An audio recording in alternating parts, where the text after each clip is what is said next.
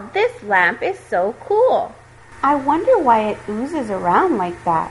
It's so hypnotic. It has to do with convection currents. Okay, but I'm still confused.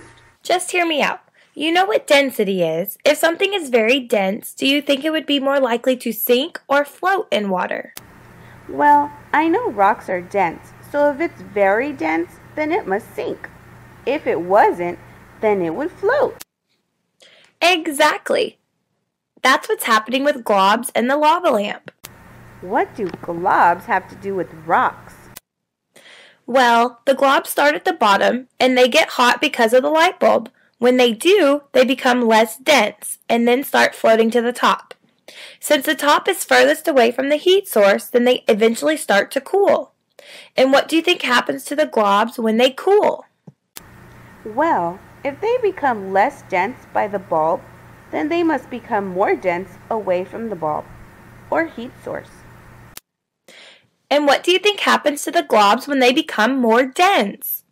Well, then they're like rocks and probably start to sink, right? Exactly. And then the cycle starts all over. This is why the globs keep going up and down as long as the lamp stays lit. That's awesome. I can think of a couple more examples. Can you?